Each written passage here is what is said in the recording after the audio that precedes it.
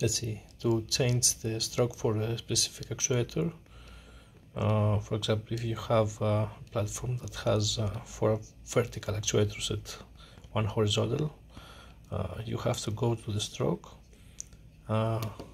adjust it for the stroke you want, like 150 for example,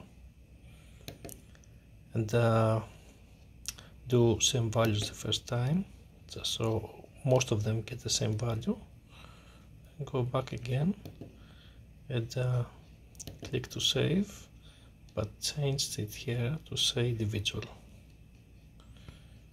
Okay, and save it.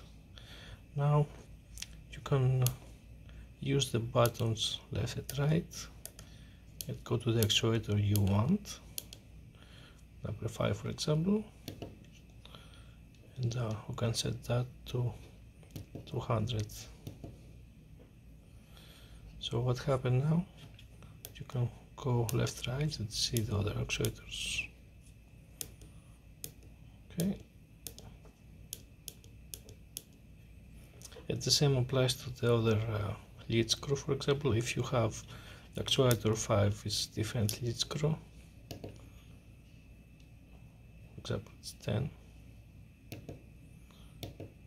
save it here. You can see all the vertical ones have 5mm lead screw, and this has 10.